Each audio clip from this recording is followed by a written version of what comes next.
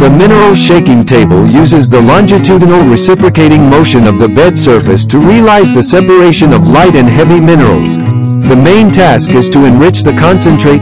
Concentrate and tailings are obtained after one separation. Among them, the unique platform design of the Gemini shaker can produce gold concentrate that can be directly smelted into gold bars, with a high recovery rate. Among them, the spiral chute is suitable for sorting fine materials with a particle size of 0.3 to 0.02 millimeters.